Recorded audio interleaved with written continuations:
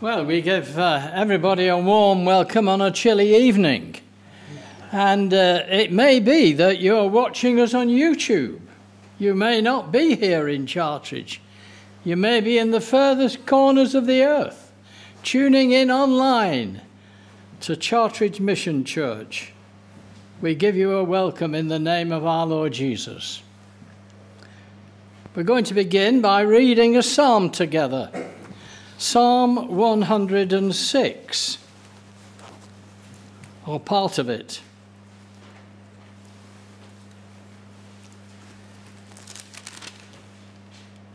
Praise the Lord. Give thanks to the Lord, for he is good. His love endures forever. Who can proclaim the mighty acts of the Lord, or fully declare his praise? Blessed are they who maintain justice, who constantly do what is right. Remember me, O Lord, when you show favor to your people.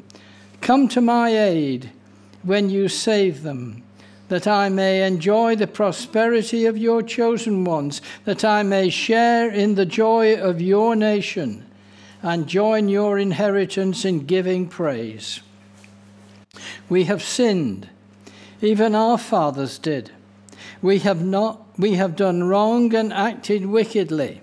When our fathers were in Egypt, they gave no thought to your miracles. They did not remember your many kindnesses, and they rebelled by the sea, the Red Sea. Yet he saved them for his name's sake, to his mighty power known. He rebuked the Red Sea, and it dried up. He led them through the depths as through a desert. He saved them from the hand of the foe. From the hand of the enemy he redeemed them. The waters covered their adversaries, and not one of them survived. Then they believed his promises and sang his praise. But they soon forgot what he had done.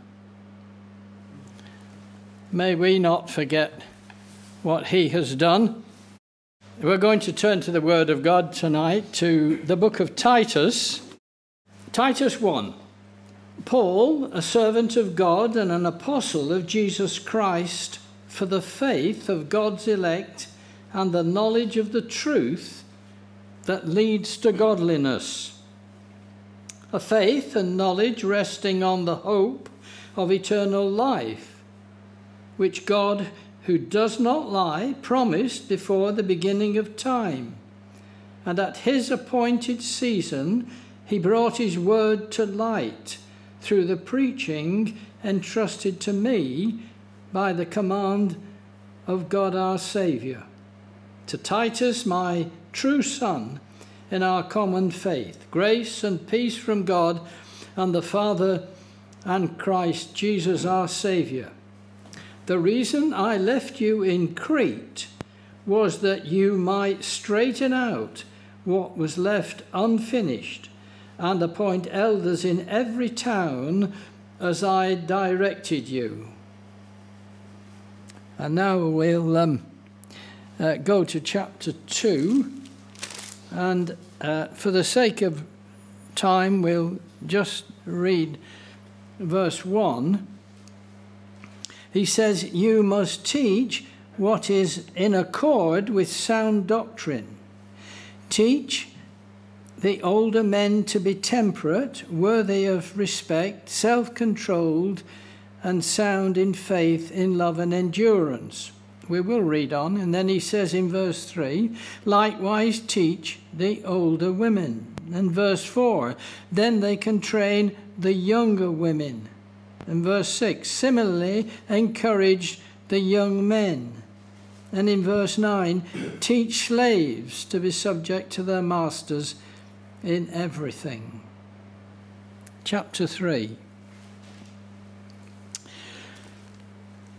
Remind the people to be subject to rulers and authorities, to be obedient, to be ready to do whatever is good, to slander no one, to be peaceable and considerate, and to show true humility, toward all men. At one time we too were foolish and disobedient, deceived and enslaved by all kinds of passions and pleasure. We lived in malice and envy, being hated and hating one another. But when the kindness and love of God our Saviour appeared, he saved us, not because of righteous things that we had done, but because of his mercy.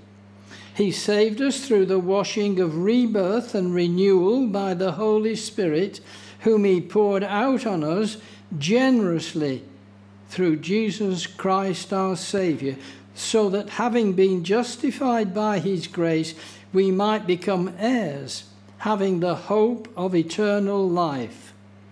This is a trustworthy saying, and I want you to stress these things so that those who have trusted in God may be careful to devote themselves to doing what is good. These things are excellent and profitable for everyone. This is the word of the Lord. Titus. I was saying to someone recently that I had been asked to speak this evening, to preach, and they said, "And what are you going to preach on?" So I said, well, my title is "The Gospel Leads to Godliness." "Oh, where from?" "Titus." "Oh, we don't hear Titus very often." So I said, no, that's why I want to preach on it, because we don't hear it very often. And we sometimes beat around in Romans and the Gospels, and we forget half of the Old Testament and all the interesting bits of Scripture. So I feel we should be widening our brief as we think about the Word of God. Now, that's not a criticism of those who come and preach. We appreciate what God puts on their hearts, but we have 66 books to look at. Many of you will know that I live in Beaconsfield. It's no accident. It was of the Lord.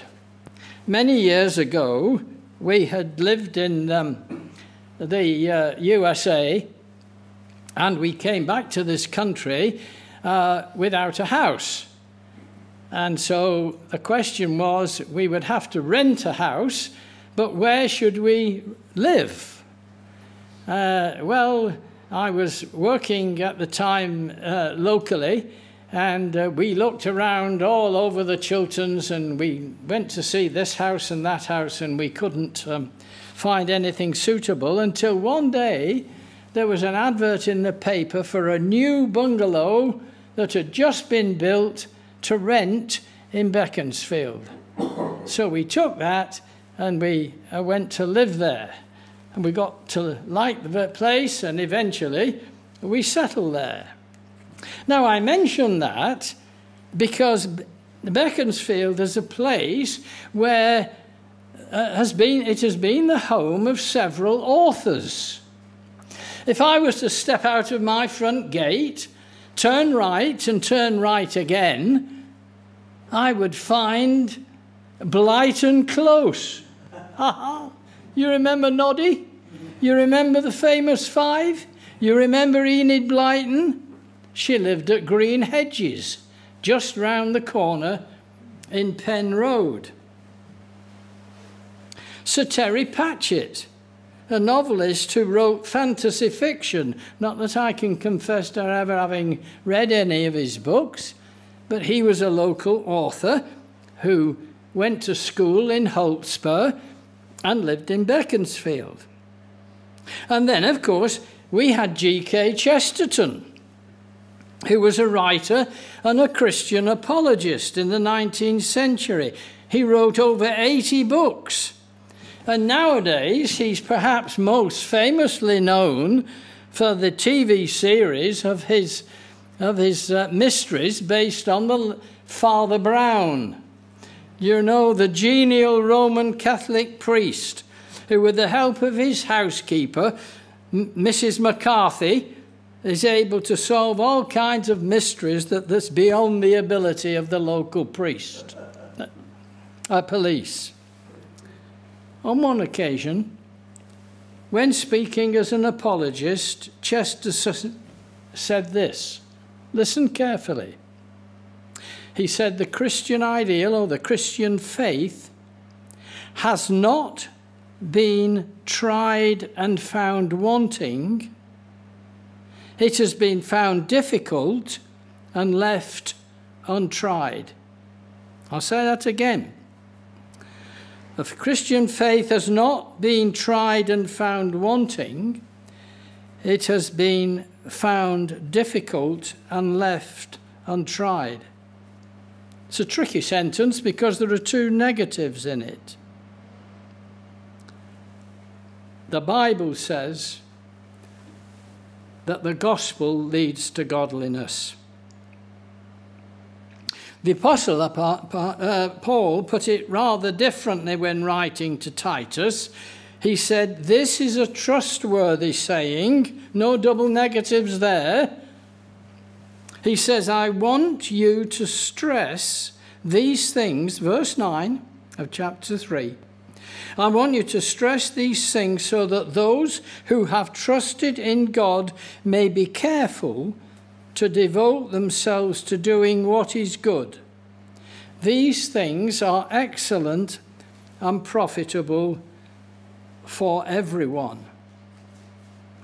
Paul wrote many letters, mainly to churches and to groups of Christians, but he also wrote some personal letters, didn't he? He wrote 2 letters to his friend Timothy. He wrote to Titus, and he wrote to Philemon. And in the New Testament, these short letters are known as the pastoral epistles. Now, Titus was a Greek and he was a Gentile, but he was a trusted and affectionate friend of the apostle. And in verse 4 of chapter 1, which we read, says that he was regarded as his son in the faith. Now, there's no mention of Titus in the book of Acts. His name appears in 2 Corinthians, in Galatians, and in 2 Timothy. But Paul valued the support, and he relied on Titus to act on behalf of him in pastoral work. And in this short letter, he encourages and strengthens Titus in what Paul knew would be a difficult assignment to the church at Crete. Paul had been in Crete and Titus with him. But Paul moves on and he leaves Titus behind. Now, the churches in Crete were not all that they ought to be. They were lax, they were indifferent, they were worldly, and they were affected by the low moral standards of the day. And Paul instructs Titus in verse 5 of chapter 1 that he was to straighten out the difficulties in the church after he had left. And he was to do that by appointing godly men, elders, to the churches on the island, because there had come upon the church false teachers. We read that in verse 10 of chapter 1. Now, this letter was no ordinary chatty letter. It wasn't, "Hi, Titus, how are you doing and what's going on?" They were very specific instructions that he was giving to this young man. Talking of chatty letters, it's time we started thinking about our Christmas letters, isn't it? And what we're going to say to our friends that we are in touch with only once a year. But Paul was concerned about the truth of the gospel, and he was concerned, and this is the key to our thoughts tonight. He was concerned how the blessings of the gospel can be seen all around. Remember, the gospel leads to godliness. It was Francis of Assisi, never call him Saint Francis. It was Francis of Assisi who said, "Preach the gospel, and at all times, where necessary, use words." In other words, Francis was saying, we show forth the gospel not only by what we say, but in our lives. Paul wanted Titus to teach the gospel clearly, not based on the claims propagated by false teachers who had infiltrated the church. There has to be evidence if we claim to be a believer in the Lord Jesus. And whilst the letter was written by Paul, possibly somewhere round about AD 60, the message is as relevant today to us as it was then. What then does Paul say in this letter? Well, he says three things. In chapter 1, he talks about the effect of the gospel in the church. The effect of the gospel in the church. In chapter 2, he talks about the effect of the gospel in the home. And in chapter 3, he talks about the effect of the gospel in the world. I would like us to think particularly about the last of these third groups, the effect of the gospel in the world. But firstly, let's have a quick look at what he says about the gospel in the church and in the home. And in each case, Paul, as was his habit, he sets out doctrine before he goes on to practice.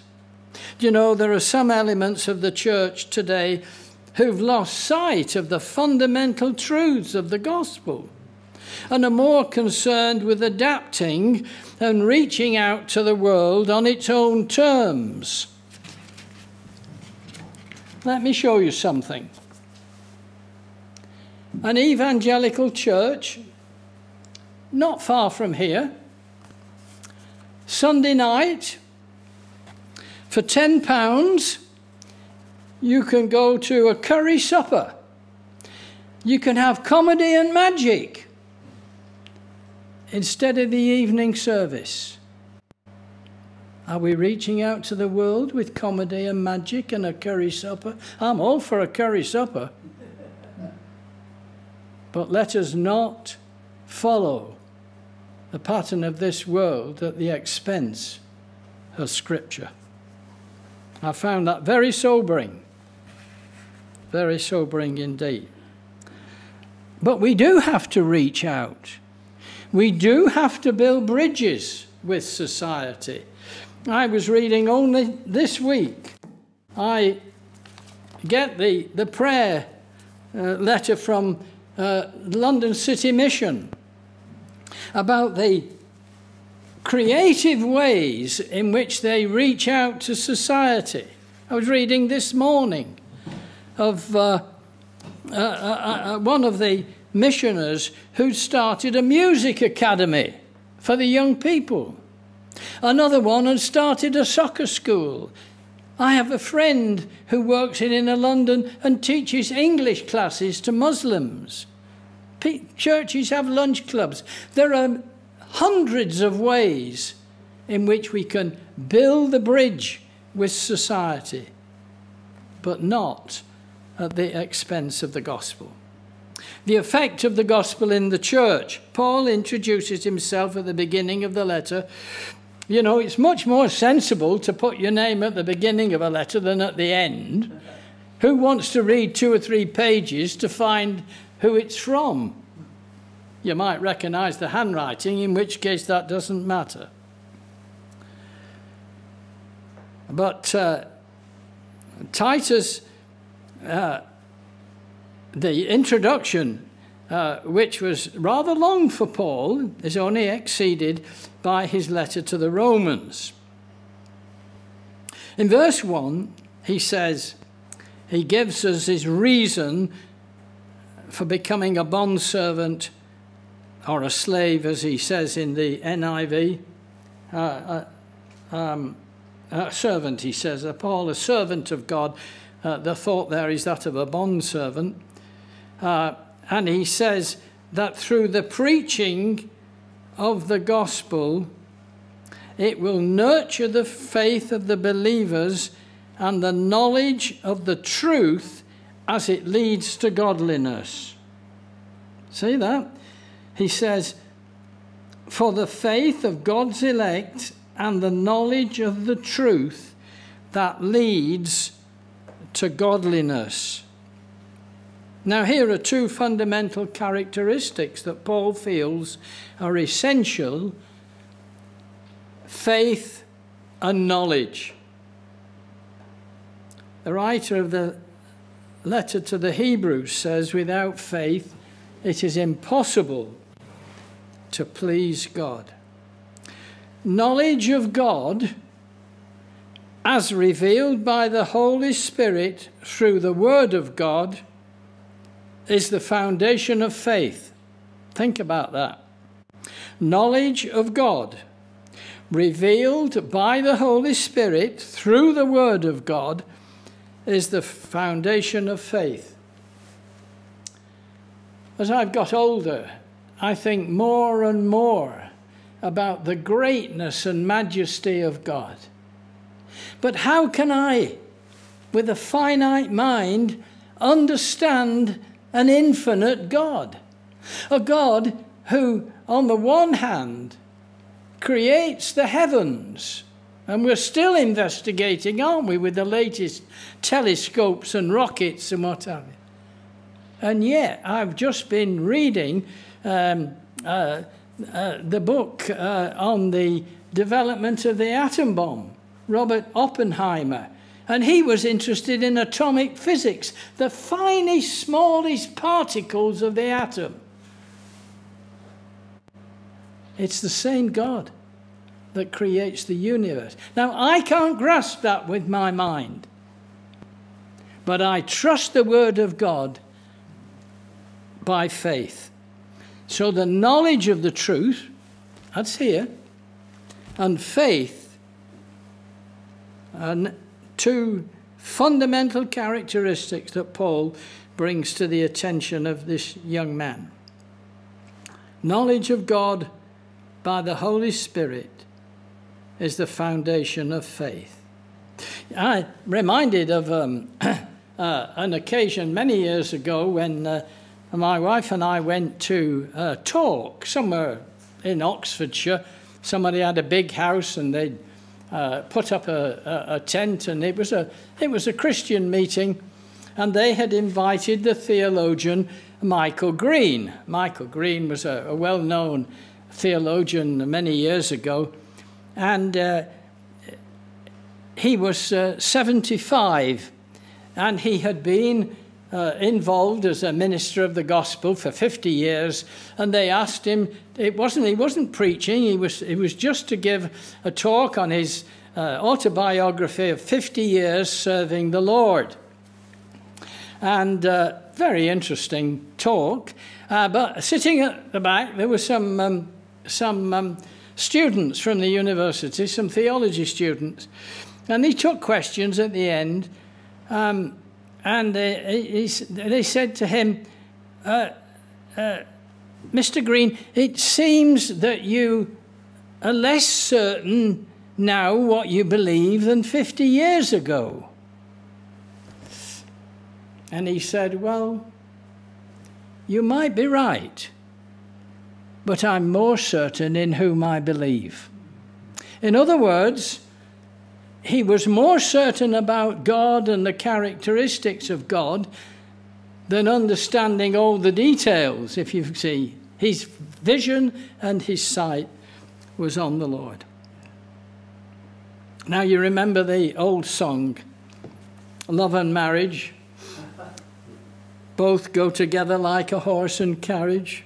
First sung by Frank Sinatra in 1955. That's exactly it. Truth and faith. You cannot have faith without knowing the truth, and truth strengthens your faith. We better move on. In chapter 2, Paul sees the effect of the gospel in the home. In chapter 1, it was the effect of the gospel in the church. In chapter 2, the effect of the gospel in the home. And Paul begins a new section by reminding Titus that he must teach what is in accord with sound doctrine. That, of course, begs the question, what is sound doctrine?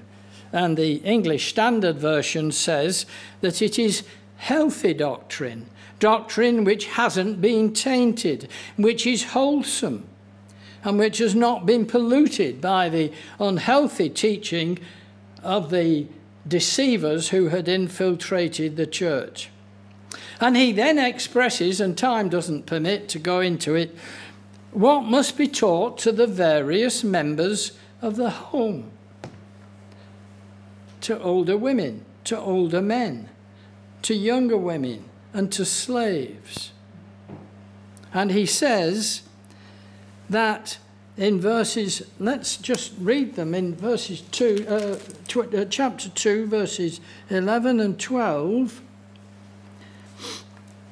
For the grace of God that brings salvation has appeared to all men. It teaches us to say no to ungodliness and worldly passions. Remember, the gospel leads to godliness. Likewise, if we say we must say no to ungodliness, that's the converse, isn't it? So in chapter 1, he's concerned about truth and faith. In chapter 2, he moves on to the wider concerns about the effect of the gospel in the homes and in individual lives, and how our lives should be characterized by godliness as we wait, he says, for the Lord's return. Finally, having talked about the effect of the gospel in the church and then in the home, he moves on to the effect of the gospel in the world. He tells us in verse 1 that we should be subject to earthly authorities. And then Paul moves on to what I think are deeply moving verses. He begins by reminding Titus that we, he says we, and he includes himself, we were no different from the unsaved. We were foolish, we were disobedient, we were deceived, we were enslaved to sin. And then we have this wonderful, wonderful verse. It sent a shiver up my spine when I was reading it recently. He says in verse 3 of chapter 3, we were disobedient, deceived and enslaved, lived in malice and envy, being hated and hating one another. But when the kindness and love of God our Saviour appeared, he saved us. You know, it's only a 3-letter word, but it's a wonderful, wonderful word. But God. Now, if you want to study the phrase, but God. Just those 2 words, but God. Think of Noah. Despite the rampant evil in the days of Noah, much akin to what we have today, when God regretted that he had made man and he intended to flood the earth, we read, but God. But God remembered Noah, who became an heir of righteousness. The gospel leads to godliness and righteousness. Think of Joseph, hated by his brothers, sold into slavery, alleged rape of Potiphar's wife. The sale of Joseph to the Midianite traders seemed an absolute, utter disaster. Or was it? Genesis 50 verse 10 says, but God meant it for good and for the salvation of Jacob and his family. We could go on, but one more. 1 Samuel chapter 23. David is hounded from pillar to post by King Saul. He finally thinks he's got him cornered in the city of Keilah. And in the heat of the chase, the odds are against him. But we're told in 1 Samuel 23 verse 14, day after day it says that Saul searched for David, but God did not give David into his hand. Back to Titus. Paul says he identifies with the believers. He describes them just as society is today. And then he says, but God. You know, we live in a world that has turned its back on God, which tells us we'll make our own minds up. I'm the one that matters, not God. I'll decide my future. I'll decide how to live my life. In fact, I'll decide whether I'm a man or a woman. It's insanity, isn't it? It's unbelievable that the God of this world has deceived people. But Paul says that he was like that. But then these glorious, wonderful verses, that because of the three extraordinary attributes of God, his kindness and his love and his mercy, he says we're saved not because we deserve it, not because we earned it, not because we tried hard, not because we're better educated, not because we go to church or even go to the prayer meeting or watch songs of praise. We are saved because of the kindness and love of God. Doesn't that thrill you? It thrills me through and through. And so, in these final verses, Paul packs in at least 5 wonderful, glorious truths about salvation. He gives us the need of salvation. He says we are reminded that we were foolish and disobedient. We were deceived. We were caught in the devil's trap. He tells us about the source of our salvation. You know, the New Age teaching encourages us to believe that we have the possibility for self-improvement, for self-salvation. They say that we can overcome the problems of life as we discover our inner self. Paul says, no, salvation is a unilateral demonstration of God's kindness, love, and mercy. He tells us the need, he tells us the source, he tells us the means of salvation. The means of God's salvation is not within ourselves and our ability to develop our inner self. It is that Christ Jesus, the Son of God, came as Saviour of the world and died on the cross for our sin. How does God save us?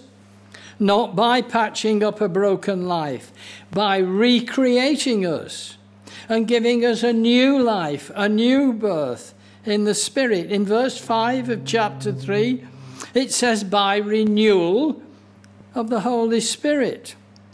And when he writes to the churches in Corinth, Paul says, therefore, if anyone be in Christ, They are a new creation, a new creature. All things have passed away. All things have become new. The life which Adam had in the Garden of Eden was a physical life and a spiritual life. And the spiritual life died when sin entered in the world. But we can have new life in the Spirit through our Lord Jesus. The source, the means, the reason for our salvation. So that we who had no hope in the world, we who were estranged from God, the apostle says, cannot save ourselves, but we become heirs of God and have hope of eternal life. And then the evidence. Paul reminds Titus what he said at the very beginning in verse 1, that the truth and the knowledge of Christ leads to godliness. In fact, he says here in chapter 3, I want you to stress that those who have trusted in God may be careful to devote themselves to doing what is good. Throughout the centuries,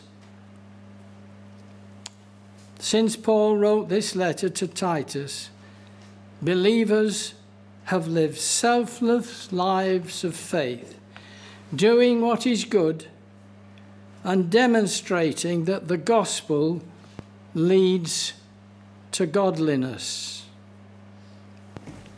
I have another little pamphlet here from the London City Mission. It is full of stories of changed lives. Full.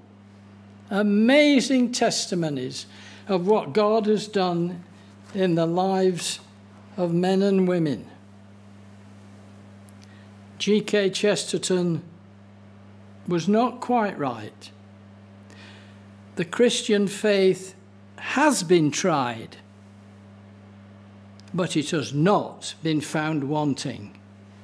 Christ changes lives.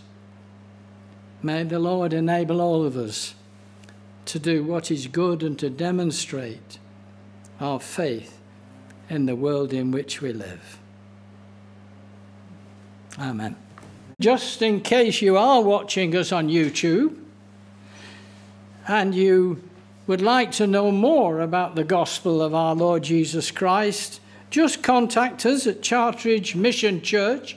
You'll find us, if you Google, you'll find the website, and you can call us or write to us at Chartridge Mission Church, Chesham Box, HP5 2TH. We would love to hear from you.